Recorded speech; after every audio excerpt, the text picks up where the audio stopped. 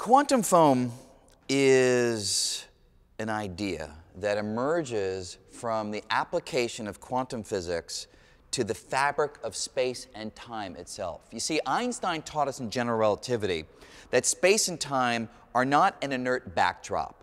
They participate in the unfolding of the cosmos. Space and time can warp and curve, and that creates the force of gravity. When you recognize that space and time are dynamic, they can change, that they're real physical entities, well, then they must be subject to the laws of quantum physics. And the key element of quantum physics that's relevant is the uncertainty principle.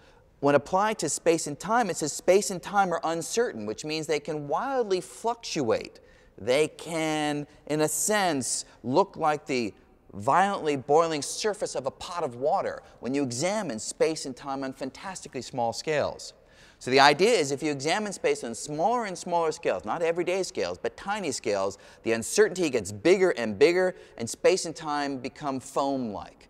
They look bubbly. They look frenetic, undulating, and that's quantum foam down at the ultra-microscopic scale that we've been struggling to deal with for decades because the math of Einstein doesn't work down there, the math of quantum mechanics and the math of Einstein lock horns, and we've been trying to resolve that conflict in essence to understand what truly is going on with the quantum foam.